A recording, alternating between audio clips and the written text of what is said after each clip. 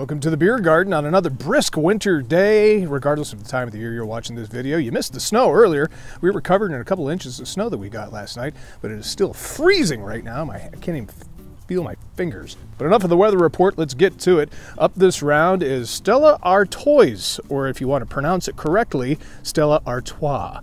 Straight out of Belgium, 5% alcohol, and I realize this is a Cheap Brew review, at least that's where it started, but from time to time I get requests for a little bit better quality beer, a little higher shelf beer, if you will, and I'm always happy to oblige my viewers. A Belgian lager, 5% if I didn't say that already, and I even color coordinated my outfit to match the beer bottle today. All right, let's pop the top and see what we got. Stella Artois is one of these beers that has the fancy little paper thing around the top, so it makes you look sophisticated when you're drinking it. And actually, I usually think that when I see somebody drinking a Stella, or if you want to look a little sophisticated, if you want to bring a little up game to your game, instead of slamming a Budweiser or something like that in your cooler, get a little Stella Artois. You may entice some of your fellow partygoers. All right, we need a bottle opener because this is a proper beer. A less than enthusiastic open. And if you've been following me for a while, you know about those two viewers who are just killing me over drinking the cheap beer out of cans or bottles, and so that has inspired the Beer Snob's Cheap Brew review merch. Let's pop the top and see what we got. This is a big old bottle for $2.99. It's a pint 6, so immediately, I'm a big fan of the European beers, and of course Belgium is in Europe. And when I pop the top on this, I immediately get that European lager smell, which I like. Very much reminiscent of a Pilsner Urquell. It also sort of reminds me, just smell alone, that of a Heineken. Time for the liquid to hit the lips. Yep, pretty much like I expected. Right down the middle of that beer road through Europe. Very Heineken-like, very Pilsner Urquell-ish. You get the typical yeastiness of the European beers, which I like. Not a whole lot of malt, not a whole lot of hops, as you can tell by the dying head on that. Already burping. And for me, when it comes to drinking beer, I pay attention to the price of the beer. For the quality and for the price, it's all right.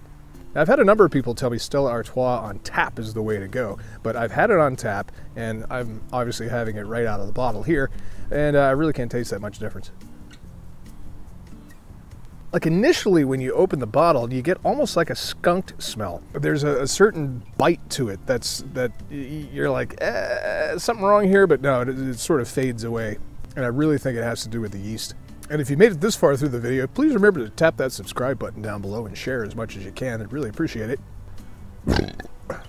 Oh hey, and as my fingers completely get numb, I want to answer a question I get from time to time. I have people say, wow, I really love your videos, they're great. How come you don't have more subscribers and more views? Well, I grow this channel organically. Every single viewer and every single view you see is real. I don't pay for boosts, I don't use bots, and I don't pay for followers like that. So every view is an actual view, and every viewer is real as far as I know. And because I'm growing the channel organically, it tends to go a little slow from the get-go, but I ask you, the viewer, to subscribe and share as much as possible if you would like to see this thing go viral. Also, comments down below if you have a beer you would like to see me review. Hey, I'd love to read it and give it a go.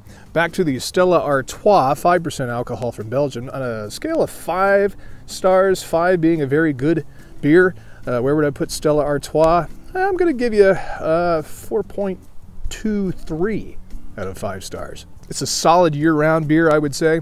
Drink it in the ripping hot times of the summer, and it's going down real nicely here in the middle of winter. And at this point, I've totally lost all feeling in my hand. So hey, please tap that subscribe button down below.